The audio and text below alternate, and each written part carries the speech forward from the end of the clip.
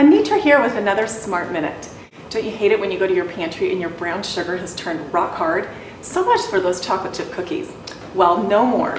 Here's a simple tip that will help your brown sugar stay soft for a long time. Just take a little piece of bread, stick it in the top of your container like this, and screw it back on. You can also put a piece of apple in there if you like. After your bread is done absorbing and it turns hard, simply put another piece inside. You know, part of rotating our food storage is to make sure that it's fresh all the time, and this is one simple tip. With Simply Living Smart, I'm Anitra with another Smart Minute.